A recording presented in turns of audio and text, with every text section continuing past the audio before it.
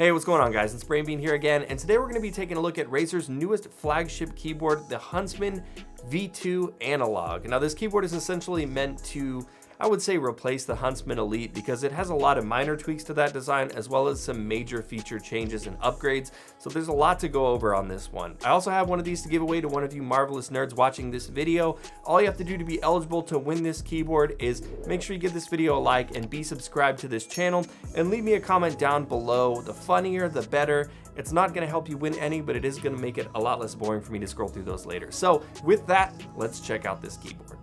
Secret Lab combines best-in-class materials, a plethora of finish options, and industry-leading comfort to provide the ultimate seating experience. With models for users of all sizes and aesthetic tastes, there's sure to be a chair for any setup. Click the link in the description to find out which chair is right for you. So like I said at the top of the video, the Huntsman V2 Analog is very similar to the Huntsman Elite, so I think it makes the most sense to start by talking about what's changed. Taking a look at the keyboard, you'll see that it has the same exposed switch design as the other Huntsman variants, so nothing really new going on there at first glance.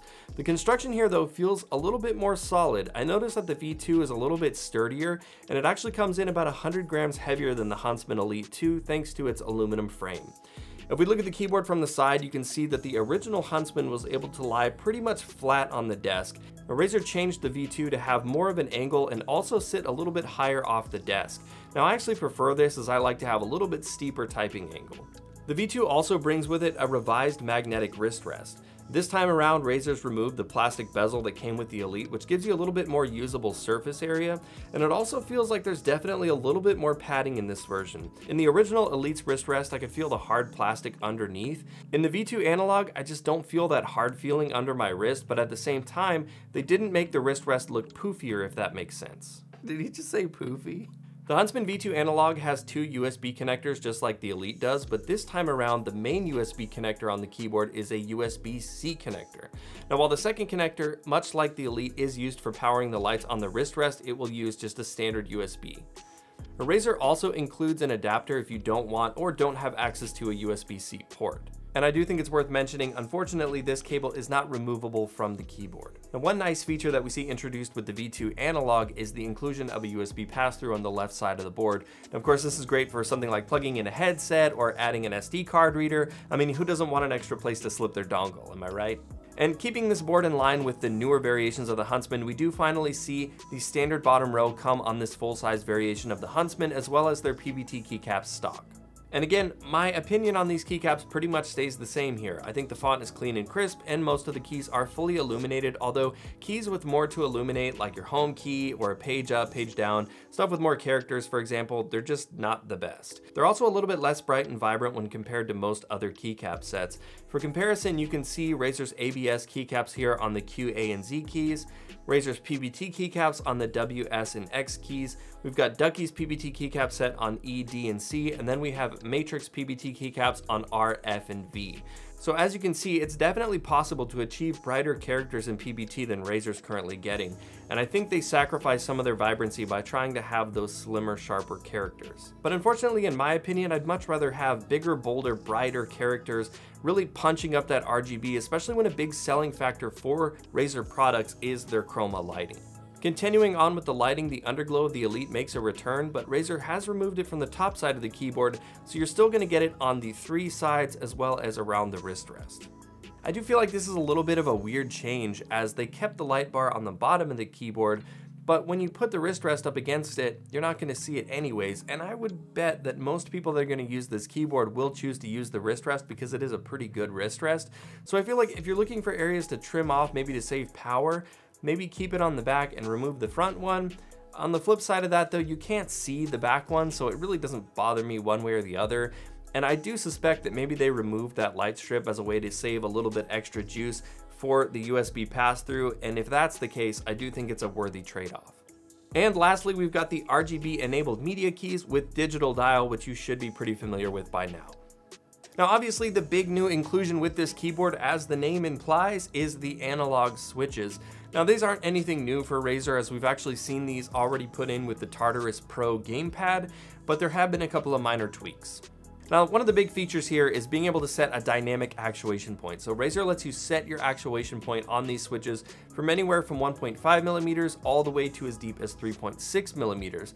And a cool way to use this would say maybe you want to bind your WASD keys to be that 1.5 millimeter and then set some of your ability keys in game to a deeper actuation to prevent you from accidentally firing those off prematurely.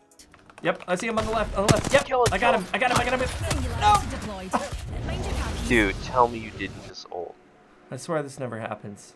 Another cool feature that Razer has here is being able to bind two functions to different points in the actuation of this switch.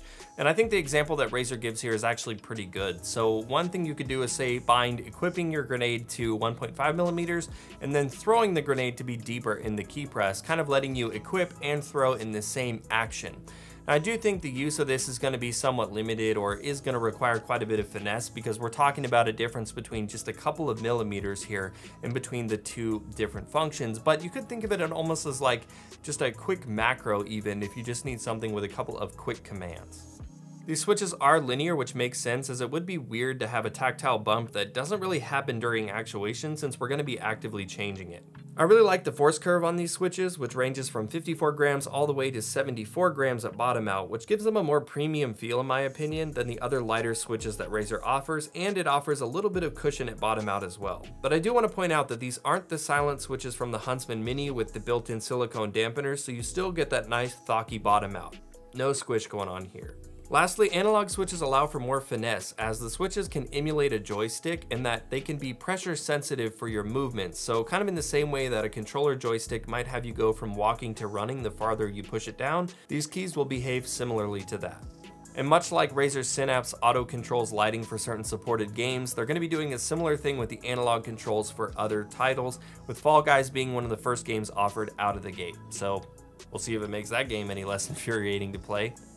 Why are you so top heavy?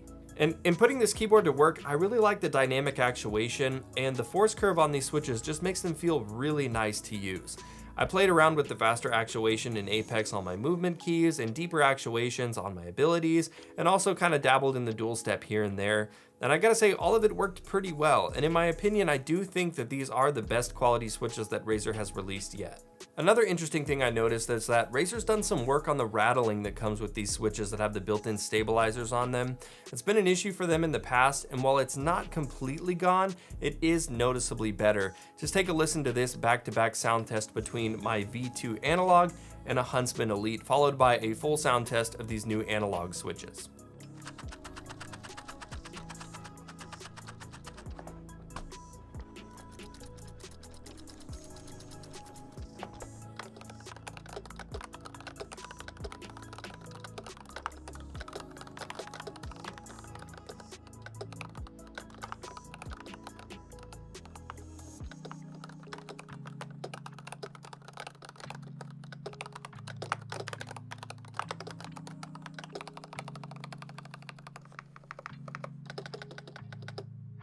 The stabilizers here are basically the same ones that we see with the Huntsman Mini or Tournament Edition. About the same opinion there still applies. I do think they're pretty good stock stabilizers, all things considered. So with the Huntsman V2 analog being Razer's new flagship top of the line keyboard, you can imagine that it's gonna be kind of pricey. And yeah, I mean, it comes in at 250 bucks, which kind of is almost the price of a Nintendo Switch. So you can see how some people might not really want to drop that much on a keyboard. Depends on really where your setup is at, I guess. As for the pros and cons, I'm not a huge fan of Razer's PBT keycaps. On their own, they're fine, I guess, but when you compare them to other stock PBT keycaps on the market, they're just not quite as vibrant as they could be. I still prefer these over ABS keycaps, of course, but I'd still like to see Razer take another crack at their design. And for me personally, being a tactile switch lover, the nature of analog switches having to be linear is kind of a bummer for me. I get why they have to be linear, but I don't have to like it, okay? And lastly is just the price. I mean, 250 bucks is a lot for a keyboard no matter who you ask, except maybe not Reddit mechanical keyboards. I do think though that this introduction of the analog switches and everything that comes with it is by far the best new feature and implementation on a Razer keyboard since they went mechanical way back when. Now, dynamic actuation on analog switches is obviously nothing new. It's been around in the industry for a while, but it's nice to see Razer get current with this version of the Huntsman, which makes it feel like a true flagship keyboard. I also appreciate all the minor improvements that we see, like the aluminum frame, the USB pass-through, the USB-C connector, and of course, the better wrist rest, just to name a few. Now, going forward, I would love to see Razer take this concept and implement the analog on the Tournament Edition as well as the mini variations of the Huntsman. I don't know if we're gonna see that or not, probably depends on how well this performs, but that would be sweet. I think one of the most natural questions going forward is, if I own a Huntsman Elite, is it worth it for me to drop the $250 to upgrade to the V2 analog? And I think this is actually one of the prime examples of upgrading a flagship actually being worth it. When you look at the functional real-world applications that the analog switches give you, it by far blows any other kind of bullshit, gimmicky, gamery feature that we see thrown on keyboards out of the water. So I think in that case, you will notice enough benefit and minor tweaks and upgrades in pretty much all aspects of this keyboard that it is worth going ahead and getting the upgrade if you want to stick with Razer. Now, if you're somebody that doesn't have that keyboard and you're just wondering, is this the flagship gaming keyboard for me? And I would say if you can stomach the price tag and you want a full-size gaming keyboard, I mean, this is one of, if not the best one out on the market right now. Well, that's it for the video, guys. Like I said at the beginning of the video, I am going to be giving one of you guys one of these Huntsman V2 keyboards. All you have to do to be eligible to win that is like this video, leave me a comment down below, and if you made it this far into the video, you should be subscribed anyways. So hit that subscribe button, cross your fingers, and we'll see if it works out for you. Anyways, guys, thank you again for watching. Stay safe out there, take care of each other, and I will see you in the next one.